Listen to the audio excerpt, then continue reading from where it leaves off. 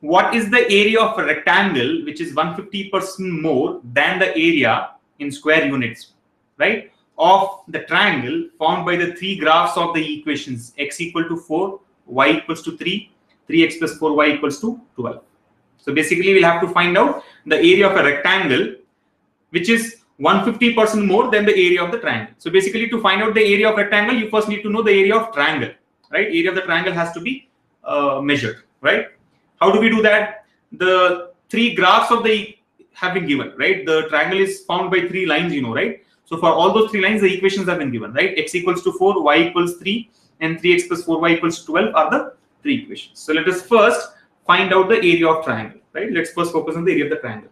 Now what do we do? Draw the coordinate axis, right? Draw the coordinate axis. So let's say this is like the x-axis, right? And here is the y-axis with the origin O. You need not do all this drama in the exam. You can, you know, do it really quick. But for the sake of explanation, I would put it on paper, right? All the steps on paper. So see this equation: x equals to 4. X equals to 4. You know, x equals to 4 is a line which will be parallel to y-axis. Getting it? X equal to 4 will be a line parallel to y-axis. How do you draw this line x equals to 4? See, we have discussed all this in the topic of coordinate geometry, right? If you go through the actual video, x is equal to 4 implies what? Y is equal to 0. So you can say maybe this is the point here, 4, 0. This is the ordered pair, right? So this is the straight line. X equals to 4. You're getting it? The horizontal distance is 4. X equals to 4 means what? The horizontal distance here is 4. Horizontal distance is always from the y-axis. So x equals to 4. You can see that this line is parallel to y-axis. Then the second line is y equals to 3. Y equals to 3 would be a line parallel to x-axis, right? Y equals to 3 means what? The order pair will be 0, 3. Y is 3. X is 0 there, right? There is no no variable x here. Y is equal to 3. So this line will pass through this point and it will be parallel to x-axis. So this is y equals to 3. You can say this is x equals to 4. This line here is y equals to 3. And now there's one more line, 3x plus 4y equals to 12. Now, if you look at this 3x plus 4y equals to 12, the easiest way to express this equation would be in the intercept form, right? You remember the intercept form, x by a plus y by b equals to 1. So we can do that. What do? Divide both the sides by 12. So 3x by 12 plus 4y by 12 equals to 12 by 12. This results in what?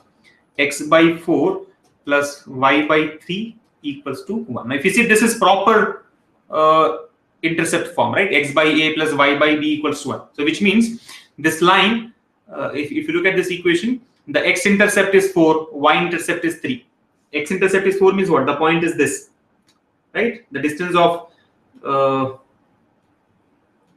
point from origin is 4. Y-intercept is 3 means what? The distance of the point from origin is 3. This distance. So this is the second point. So this line, the third line, which we have simplified now, passes through these 2 points. So this is the third line. This is going to be the third line. You're getting it? This is the third line. So this is the triangle, right? See, if you observe the triangle, what will be the vertices of the triangle? I'll just change the color for the sake of clarity here. The triangle passes through these. The vertices of the triangle are these, right? This is the first one, second one, and the third one. You see, triangle is made up of this red line and this red line and this line. These are the segments which make the triangle. So we can find out the area of the triangle, right? Now, actually, to find out the area of the triangle, you have to use the formula that we have discussed in the video, right? There's one formula that has been given. See, we know all the three vertices. If you look at it, this vertex here will be what? It will be 4, 3.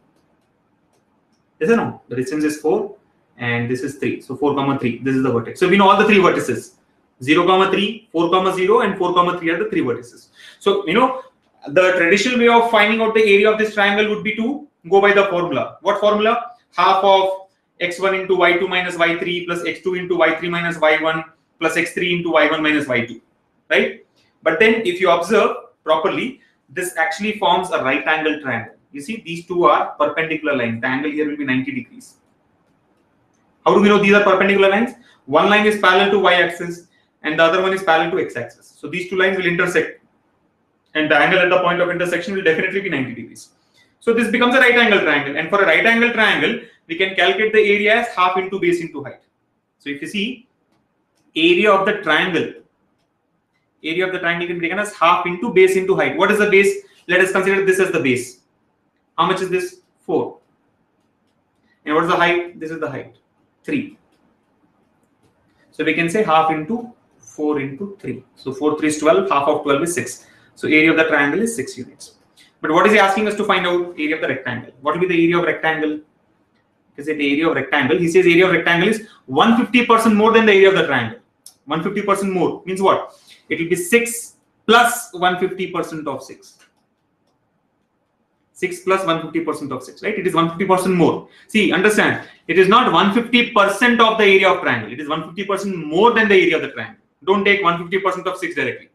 It is 6 plus 150% of 6. So what do we get here? 6 plus 150% of 6 is nothing but 9. It's 1.5 times 6, 9. 6 plus 9, 15 units will be the final answer. Again, I would say the explanation has taken so much of time, but when you do it yourself, you'll be able to solve this in what? In about 30 seconds, 30, 45 seconds, not more than that. All right. So that's about this question here. Answer is 15 units, option 3. Okay.